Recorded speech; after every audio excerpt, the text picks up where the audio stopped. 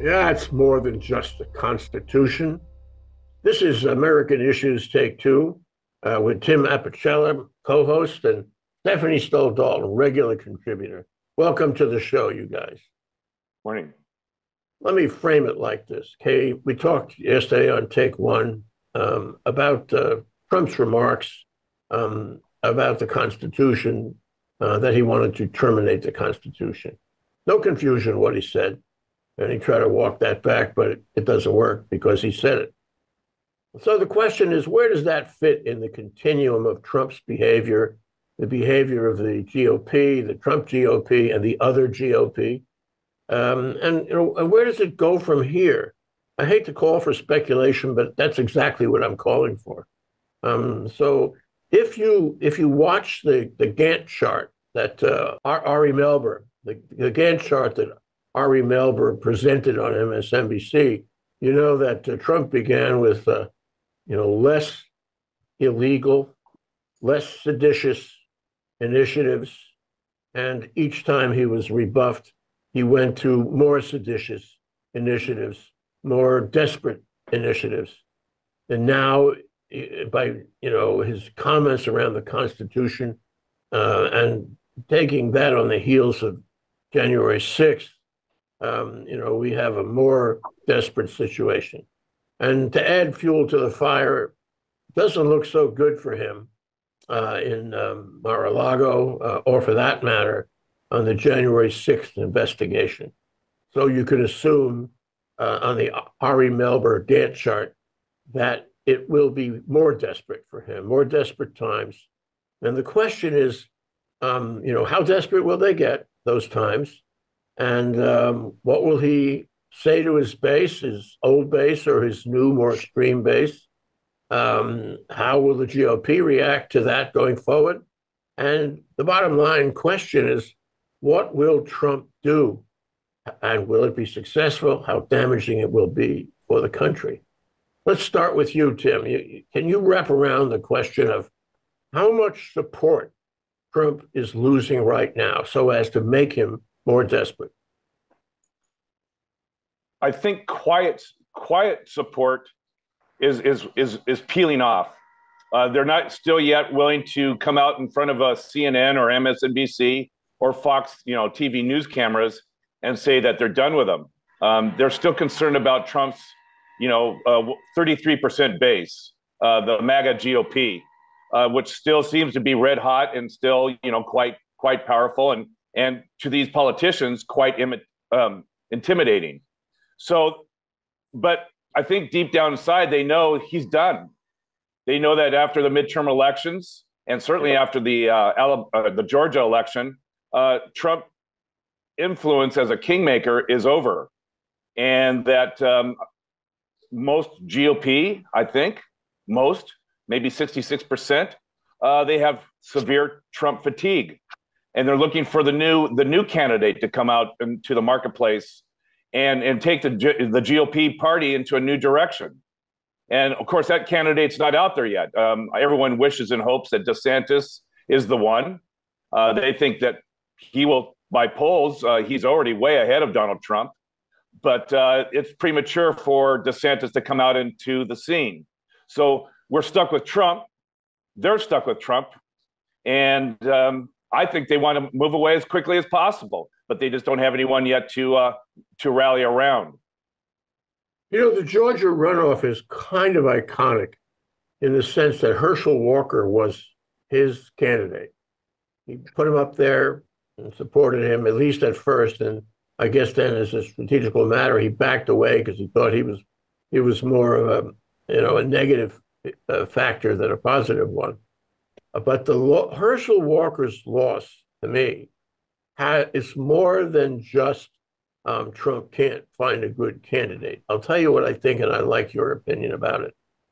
It's that he used these primaries, these elections, as a way to demonstrate his power and the threat that he could make against a sitting member of Congress was to say, I'm going to primary you. I'm going to bring in a Trump candidate, and then I'm going to support that candidate, and that candidate will bash you when you're out of a job. But after Georgia, seems to me that the calculus for somebody, you know, who might be affected by that threat before may not be so affected now. What do you think? I couldn't agree with you more. Just real quick, remember the old attorney's refrain is never ask a question you don't have the answer to. Well, that applies in politics as well. And that is never pull off a political stunt you don't think is going to go in your direction. And certainly backing all these candidates was that political stunt. It was a barometer for Donald Trump to say, I still am, the kingmaker and I'm still the head cheese here in this party.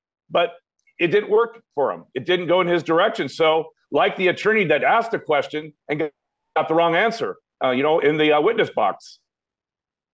So, Stephanie, according to the Ari Melber Gantt chart, at first, the things that Trump was doing, say, before the 2020 election, were not necessarily provably illegal. And they were not criminal necessarily. I mean, it was arguable. But then when he began to get desperate, and a good example would be January 6th, he went to more desperate measures, more criminal measures. And Ari Melber's analysis is that if you watch the Gantt chart, you will see that as he gets more desperate, the measures get more desperate and more illegal, more seditious. Okay, so I mean, somehow, you may or may not agree, but somehow his claim that the Constitution should be terminated seems at least as desperate as anything he's done, because it not only suggests, that he doesn't believe in the Constitution and the government, that he believes in himself, uber alles, that he is organizing on that basis another attempted coup. So how serious is it in the continuum that he is now shoved off from the United States Constitution? And what does it portend? Well, I see what I consider, in contrast to all that's gone on until now, a virtual rout of him. The only person that's standing up for him is Kellyanne Conway. And her big question about the loss is that, well, why weren't all the other 49 senators are out there, Republican senators, helping him out? There wasn't enough help for him. But he's being completely eviscerated by Hannity and other Republicans for his requirements for Republicans to stop early voting and not use mail-in ballots, and all that he told everybody to do and that they did has an impact on their failure rate. So he's being taken on for that all around. So he's surely getting ready to come back something on that. But those are the major Fox people and commentators and on the smart news and like that, is that he is seen now as a reprobate and one who got in the way of the Republicans winning all these elections. And that if they hadn't listened to any of that, and that it is counterintuitive, and that the kinds of advice that he put out was illogical. They're saying the same things that were brought up during the time that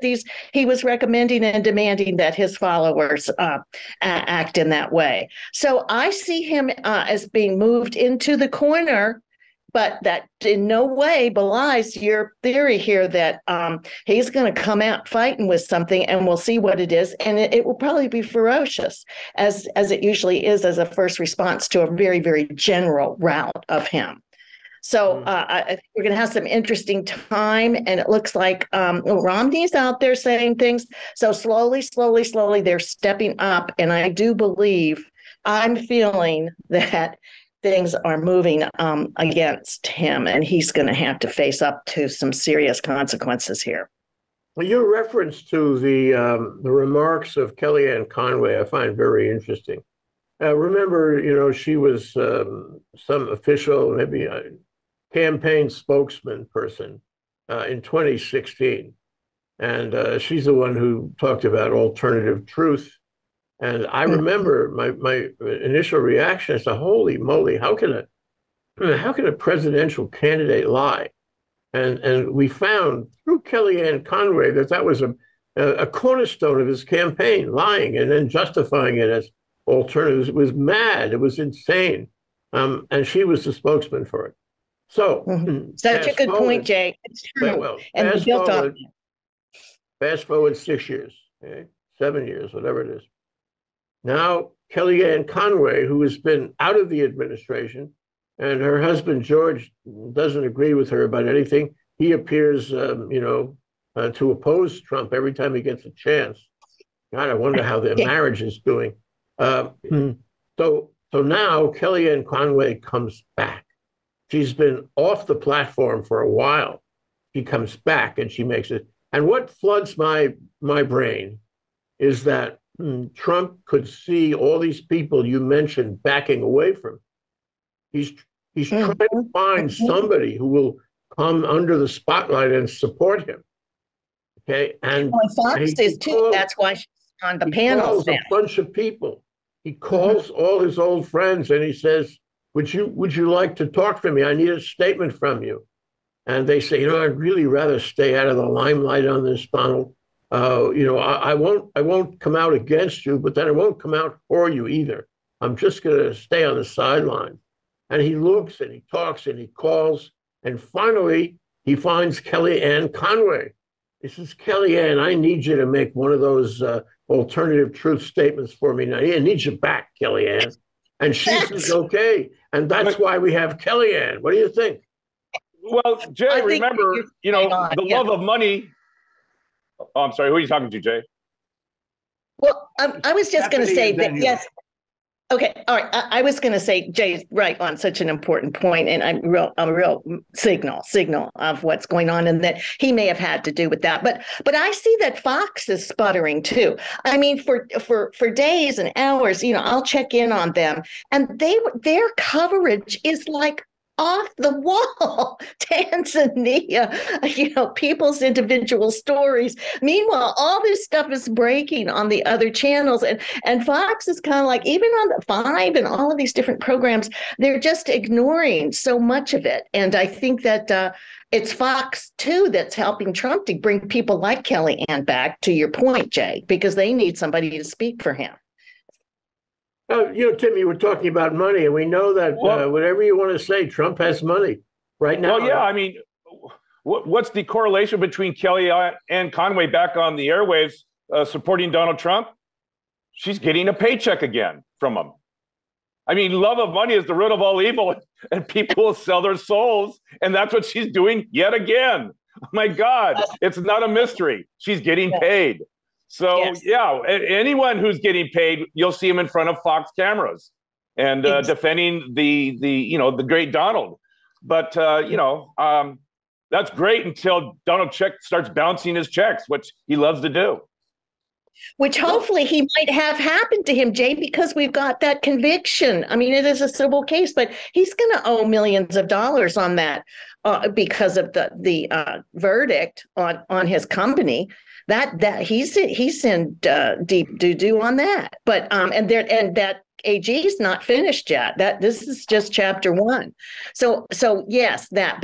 But to your point, Jay, I still think that with the program focusing on what is he going to do, because he's under duress now more ever than he's been, really under duress. So you guys are talking about what is the potential here for his next round of. Well, I'm glad he doesn't have the nuclear codes under his control. I'm glad of that, because I think he's going to spin off into some real craziness.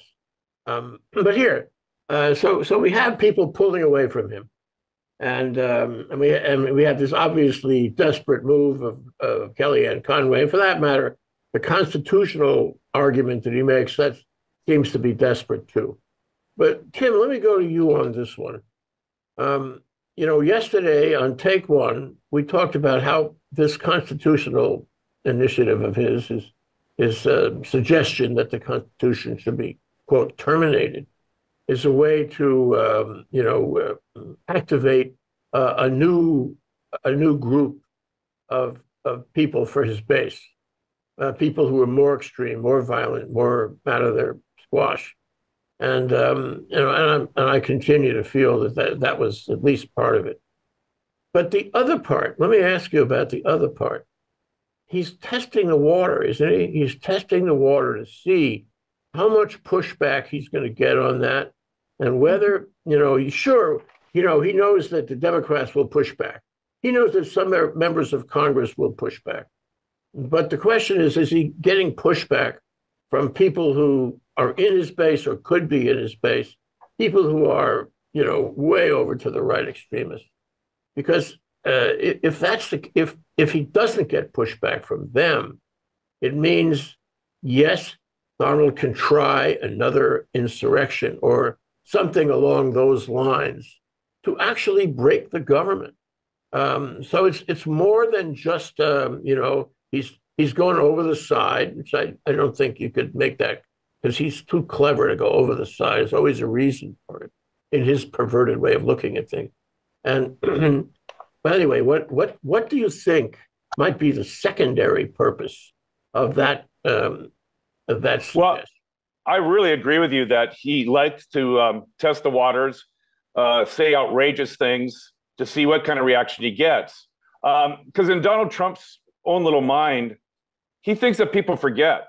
No one has forgotten. Remember yesterday's show, in the introduction, I started bringing out his classic hit parades of famous things he said, and people find deplorable. And one of them was good people on both sides. Veterans are suckers and losers. I mean, so although of the thousands of things he said that were just deplorable, there are those salient points that people do remember. But in Donald Trump's mind, they don't remember. So when he said that, basically we can terminate the Constitution, it's just one more thing that he thinks the American public won't retain and won't remember. But I also think in Donald Trump's world, if I say it enough times, I'll desensitize my listening audience and they'll get used to it. And then when I do it, they won't have a reaction to it. And this is the good old fashioned, the march and the march to fascism is to make outrageous statements, do outrageous things until my audience becomes desensitized and just goes along with it. So we may hear more from Donald Trump as pertains to undermining the rule of law and the Constitution, because now he's got it out once, and what's to prevent him from doing it again? So I think it was within the last couple of days, the Supreme Court had argument on the Harper case, the one that would change again for the worse federalism in this country, as originally expressed by the founders. What implications does the decision of the Supreme Court have on that?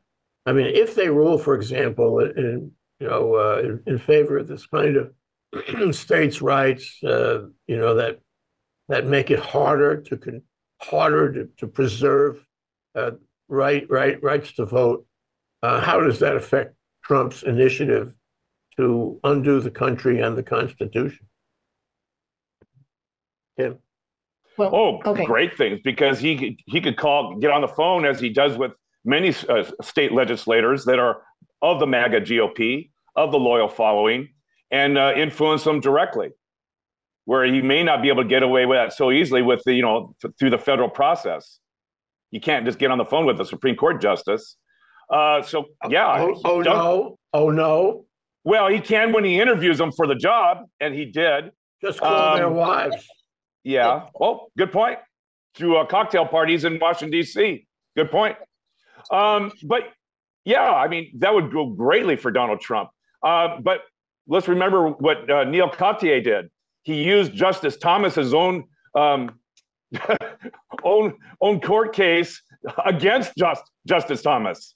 And what a great thing that was, to basically say to Clarence Thomas, hey, you can't really support this because your previous ruling in another case was just the opposite. Que pasa?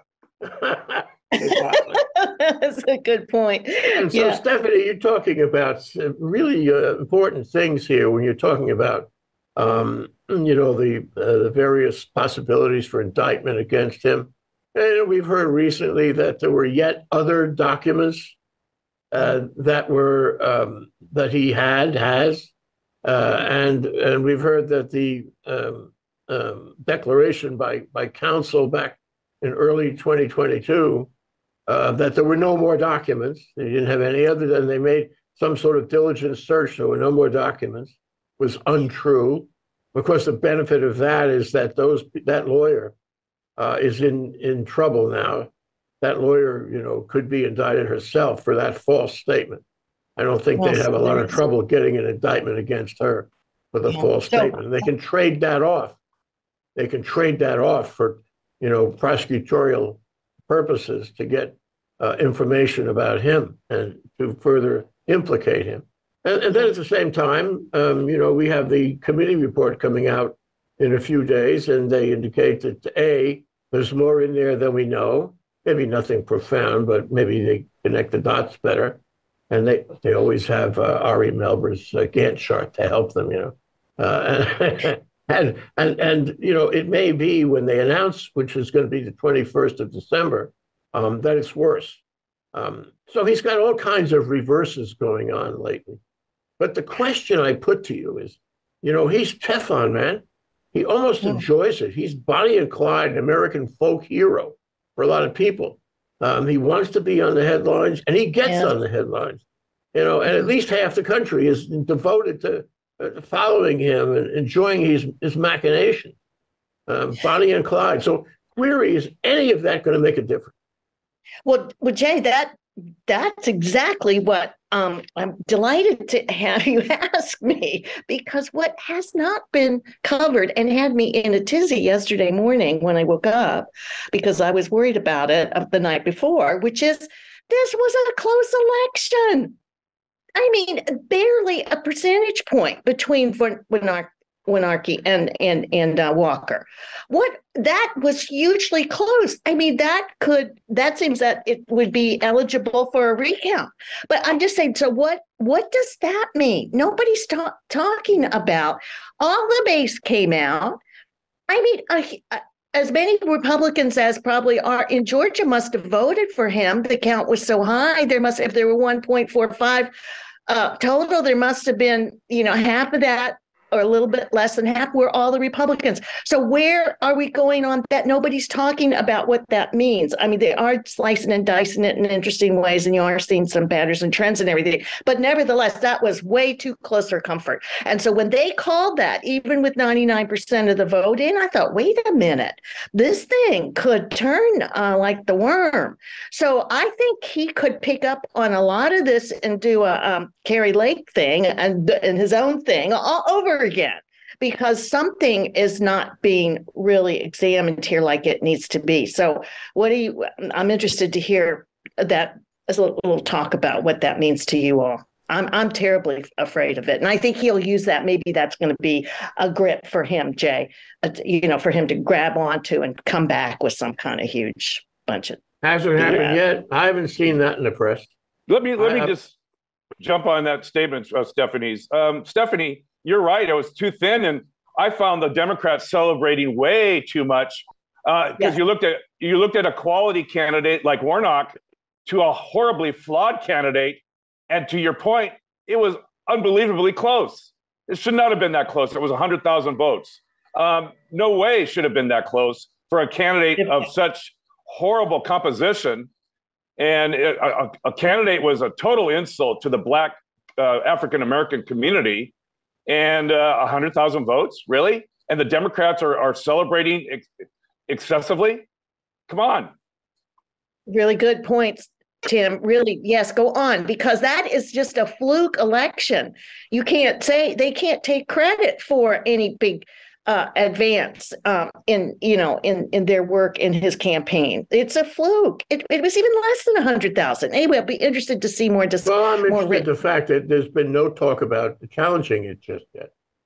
Has there been? I haven't heard anything about a challenge to that election. I think you have to be a lot closer in the votes. 100,000, and I think it is 100,000, Stephanie. I think it's somewhere. It's a percentage point, and that probably gets him over. Yeah. That does it. Okay, I like to go to one other thing. It's my Charles Dickens question. You might have heard this question before. What is the ghost of Christmas future here? And let's assume, okay, that he's not kidding when he takes off after the Constitution. Let's assume that, he's satisfied with the level of feedback and he starts conspiring with his old friends who are still all around him, mind you, the same people, same organizations, the same level of dedication or more, now more sophisticated than they were on January 6th. And so he wants to start another January 6th. And we've already agreed it's not going to look exactly the same. It'll be different. And likelihood is it'll be violent. And it'll be in wider around the country, not just at the Capitol. So let's assume he does that. Let's assume he grabs the headlines, grabs these extremists into his new base, nobody stands against him, and he makes some traction. Let's assume that he is able to somehow get in power again, whether it be in the 2024 election or before. I know, this is something that's hard to imagine right now, and we don't want to imagine it, but let's imagine it for this discussion. He gets back into power, okay, and he's going to try to stay in power as long as possible, sort of like Xi Jinping or Putin, and he's going to cut down on all kinds of civil rights right away. He's going to play to his base. He's got a transactional thing with them where he's supposed to do certain stuff, and it's all bad. Okay, so what is it going to be like? In the New York Times, there was a video article about a priest in a nowhere town in rural Russia who spoke to a community, a congregation of something like 10 people in this nowhere town, and said he opposed the war. Okay, and they came for him because he said that. And he wound up getting interrogated for hours and hours and hours. They wrote him up. They charged him. They organized a show trial for him. They defrocked him. Now he's an unemployed priest. And this story is so compelling, it got into the press all over the world. So instead of 10 people, we got 100 million people around the world who heard about this priest. His name is Burdin, Burdin. So what I'm saying is, we have freedom of the press seems to be a low-hanging fruit target in this, Charles Dickens scenario. But can you imagine what that scenario would be like, Tim, if Donald Teflon Don gets back in there? Well, we've talked about it for 6 years. Him in power, then out of power, back in power. And, you framed this question by the Christmas future, which I ask, or I respond every time, in the same words of Ebenezer Scrooge. Is this the future that may be or will be? And what may be is the scenario which you've just painted.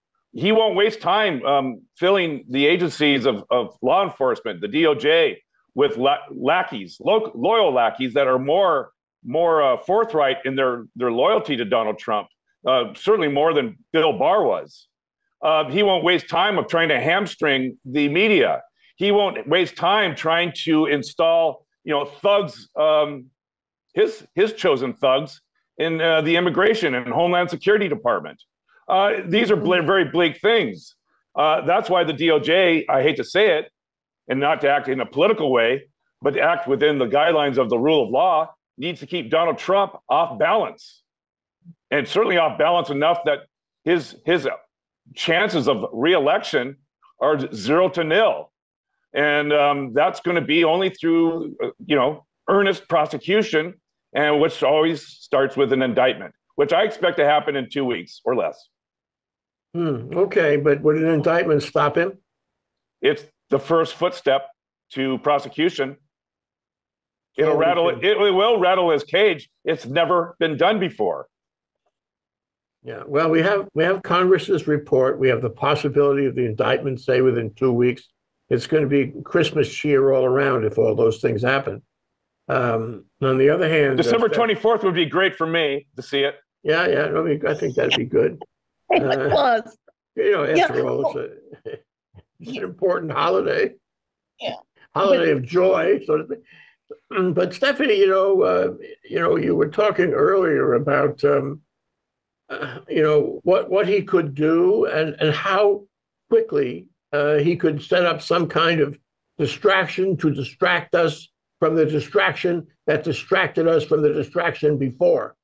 Something that would change the whole picture and change what people are thinking and saying and what the media is writing. And you said you were talking about how long it would take him to do that. Well, let me ask you this.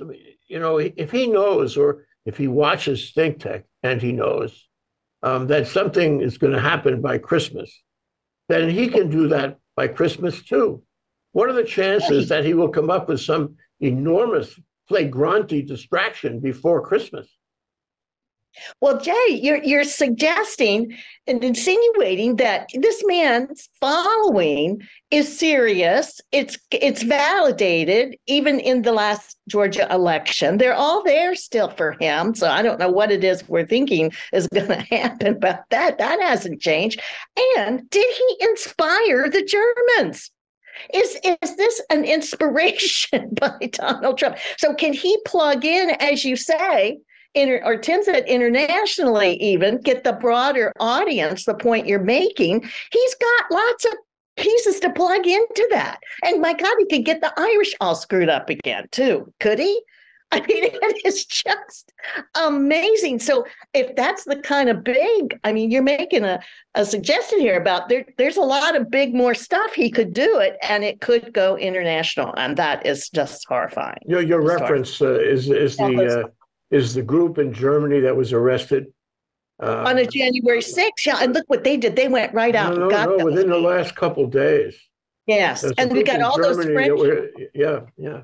Well, and then there's the whole French group that came that was standing around waiting for their election. So if you stop and think about this, it's another threat. It's another jeopardy that we could be in. And is Elon Musk going to encourage that? I mean, if Elon Musk is going to put him back on Twitter and going to that's worldwide.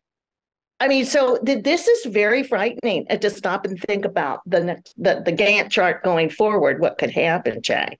What you're instilling. Well, if he pulls off stunts like that are even more threatening, even more illegal, this is an interesting question. Let's assume he does. Let's assume he pulls off another January 6th, okay?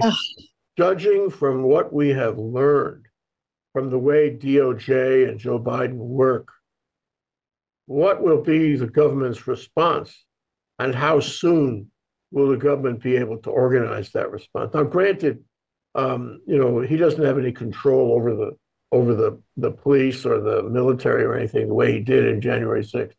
But I would be concerned that DOJ wouldn't move fast enough on it, and it would take the headlines without a countervailing response from the administration. I'd be concerned about that. But, Jay, actually, though, don't we have more tools for international issues of terrorism? Maybe we have more tools there to actually bring to bear on it, which they say we have no tools domestically. And how are we going to get those inserted to handle domestic terrorism? I hope there's somebody out there thinking about these things, Stephanie, really. This is huge. Yes. I mean, now that I'm thinking about it, it's really very frightening because there are groups, the groups are everywhere that would be responsive and are influenced maybe by him. So, Tim, I would never disagree with Stephanie. Well, almost never. Smart advice. But, she mentioned that she thought that Ron DeSantis would be, a good, a better Republican candidate right now. What about you always talk about this, an organized, strategic, effort by the Democrats. What about some Democratic candidates? None of them rises to the level of DeSantis simply in name recognition. But what about the Democrats? Where are they? What happened to them? Why can't they come on the stage also and field a candidate who would be a credible, likely candidate in 2024. Why can't they do that? And for the lack of that, what is the effect on this interim period? Well, gee, Dave, we need another show for me to criticize the Democrats. Yeah. Let me just start with meek, timid. They can't stand on their hind legs. Let me just, there's many adjectives I can go down the list with. They just don't know how to sing off the same song page and walk in unison like the Republicans do. And they just don't know how to do it. You got the Progressive Party that's always out there on a tree limb. You have the Bernie Sanders out there on a tree limb. They're not in lockstep. That's one reason. Two, it's just premature. We're only at 2 more years to go. So you got at least another 6 to 8 months before you start getting into those conversations. And we'll see if Iowa is the first primary or it's North Carolina. South Carolina, Okay. excuse me. All right, we're running out of time. Let me go to you for final comments, Stephanie, and see what you think about the future. Let me frame it by saying, Trump may be down and he has lost a certain amount of support. That's in the paper every day, but he is Teflon and he has a lot of tricks up his sleeve, and so he may be back.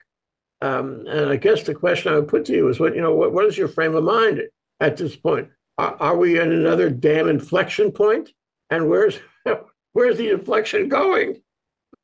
Exactly. I've scared myself to death on the international bigger picture scene, or what Elon Musk opening up those resources to him and encouraging him and backing him. So I think all the points are well taken. He's not going anywhere at this point. He's getting, as I said earlier, he's getting trussed up on this loss in Georgia, but it's not so big a loss. And I think he's going to rectify that view of people in the country to remind everybody how close it was. And then he's bringing out his minions, Kellyanne, and there are many others.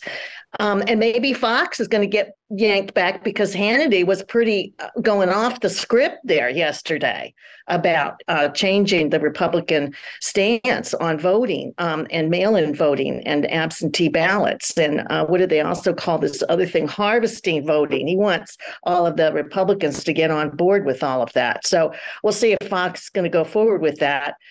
But probably they're waiting to hear from him too, because there's been a bit of a lull here. So he's got his thinking cap on.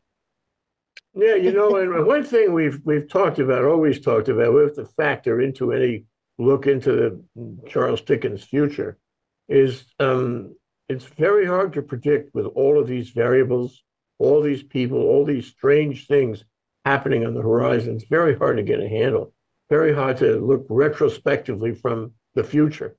And so, whatever we say, it really depends on the right people waking up alive tomorrow morning and excluding any remarkable, events that we simply could never, not likely predict. So, Tim, your final comments on all that?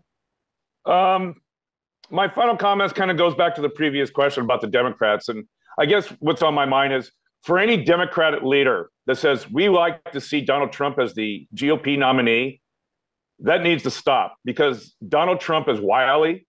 He's unpredictable. He could pull a rabbit out of the hat and he could be the next president again. So I'd like to hear any and all Democrats stop that kind of talk, saying that we'd like to see Trump as the nominee because we think we can beat him. I'd say you take this, the president, former president, needs to be taken off the stage and let him implode, or let the DOJ do it from enforcing the rule of law. But let's not take the man for granted. Okay, seems to me that there's going to be plenty of content for us to examine, plenty of events, plenty of knock your socks off kinds of things happening in the year 2023, which is coming soon. We can predict some of it. We can connect the dots as it happens, but very hard to get a handle on it. And which means, Tim and Stephanie, we have our work cut out for us. They're counting on us out there to continue to connect the dots and make sense of all this And I think we're going to have more work doing that next year. So stay happy, stay healthy, stay on Think Tech, and we'll see you next week. Tim Apicella, Stephanie Dalton. Thank you very much. Aloha.